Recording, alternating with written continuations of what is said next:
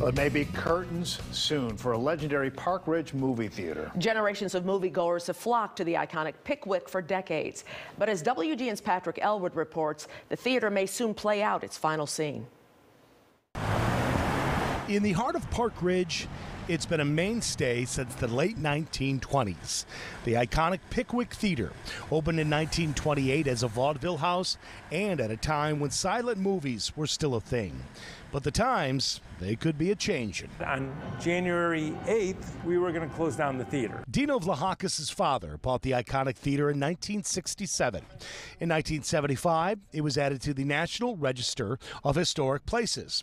Dino worked here growing up, doing just about everything, as is the case in a family-run business. Further adding to the lore of the Pickwick, the theater was featured in the long-running, groundbreaking movie review show by Gene Siskel and Roger Ebert. In 1981, Dino took over as a college graduate and today is co-owner with his brother-in-law, Dave. When I started 42 years ago, 50% of the movie theaters in the Chicagoland area were privately owned. Right now, or independently owned. Now, it's less than 5%. COVID crushed attendance, and it hasn't recovered, he says. The theater needs at least 2,000 customers a week. That's just to break even. It is averaging 500. Furthermore, these days, he says there are just fewer movies that start as first runs in the theater. They're not producing as many films as they used to.